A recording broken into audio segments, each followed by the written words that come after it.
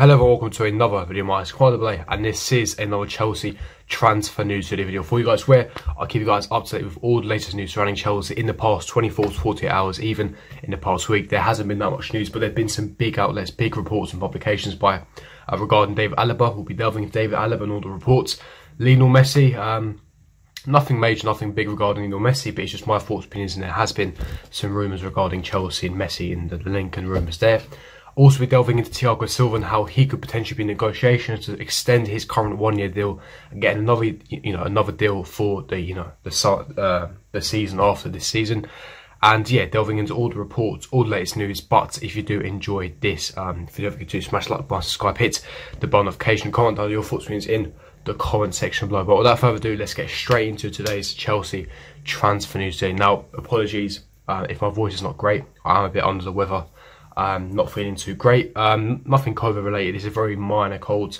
But yeah, my voice is not the same. But starting off with the Alaba news, big reports and big news, and it's coming from CF Bayern. Now, Christian Falk. Now, you may recognise his name. He was heavily involved in the Kai Havertz deal and the Timo Werner news. He's a German reporter. Essentially, he's the mouthpiece for Bayern Munich. Has a lot of information, inside sources regarding Bayern Munich and all the German football. When it comes to Bundesliga football, Christian Falk is the man for that, and he writes for CF Bayern. Now, essentially, the agent of David Alaba plays a key role here. The agent is Pini Zahavi. You may also have heard his name before. He has very close connections to Roman Abramovich. If anything, you may even say he's best mates with Roman Abramovich. He's a super agent in football. And essentially, when Pini Zahavi is an agent of a player, you will see him get linked to Chelsea, because him and Roman Abramovich have a very good relationship, and David Alaba has been stalling on a contract with Bayern Munich for time now. We're talking months and months and potentially years now.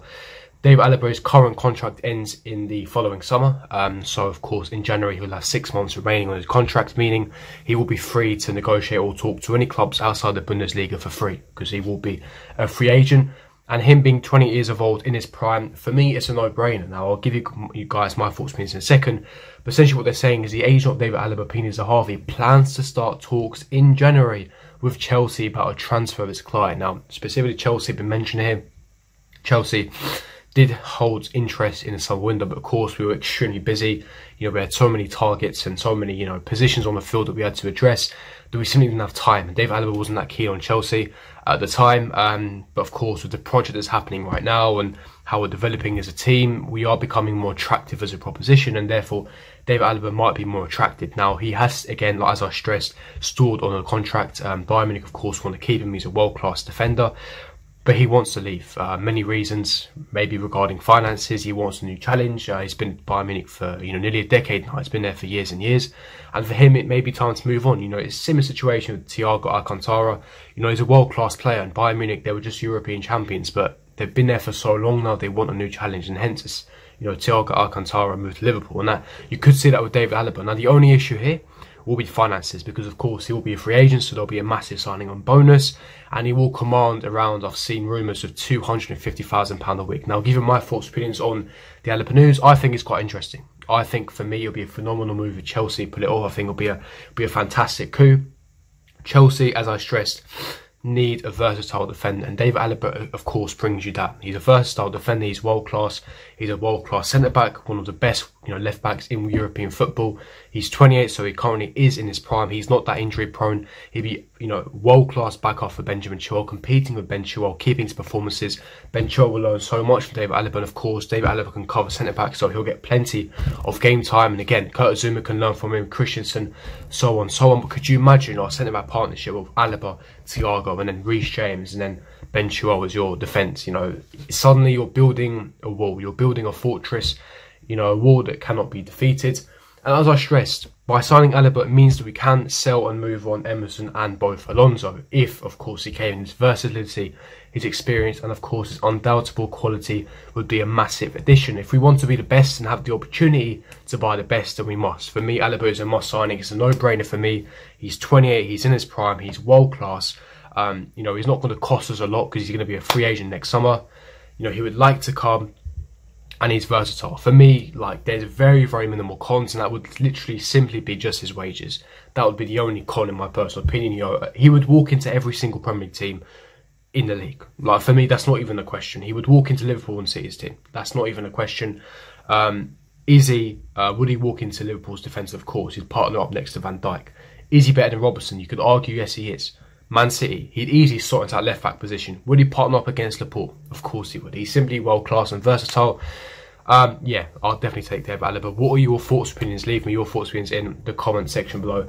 But without further ado, let's get into the second story of this video, and that is regarding Lionel Messi. Now, this one, of course, is more of a fantasy. This is not really realistic for many reasons. I've made a couple of videos on this in the past, but essentially, Julian Balag, the La Liga expert, he's essentially a Spanish journalist. He's relatively reliable, he's got some good credible sources, but he's saying that Chelsea are definitely in the equation if Messi becomes available next summer, and they would compete with Man City for his signature. Now, when I first originally heard this, I wasn't too sure if I should believe it. I generally didn't. I don't think it's financially realistic, you know. As I said, Messi will become available next summer on a free. You know, his contract expires next summer. He's unhappy at Barcelona. He's already stressed his unhappiness. He doesn't want to stay there. He will be a free agent.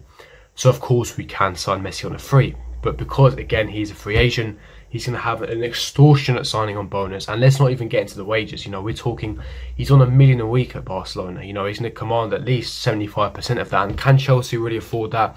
Is it financially responsible? I know he is the GOAT. He's the greatest of all time. For me, he's the greatest of all time ever to be seen. You know, there's always comparisons with him and Maradona. Rest in peace, Maradona. But for me, Messi's the greatest of all time. He's the GOAT. So, of course, I wouldn't want to reject the GOAT because, of course, what it brings to the team. But regarding his age and finances, is it financially responsible? Would I take him? Of course. That's not even a question. But I'm thinking, is it realistic? And my answer to that is no. It's not realistic. It's not financially possible. It's not financially realistic. And would he pick his favourite manager, Pep Guardiola, over Lampard? I know Lampard's got amazing ball power, but for me, he'd always go for Pep Guardiola because of his working relationship. He's Spanish. You know, he's worked with Pep. They had a fantastic time together. But again, yes, of course, Chelsea would always be in the equation because we're simply an elite club. You know, we're one of the best clubs in the world. So, of course, would always be in the running for him. Messi quite likes Chelsea, admires Chelsea. And we nearly signed him in 2015. We nearly broke the world record for him to sign him.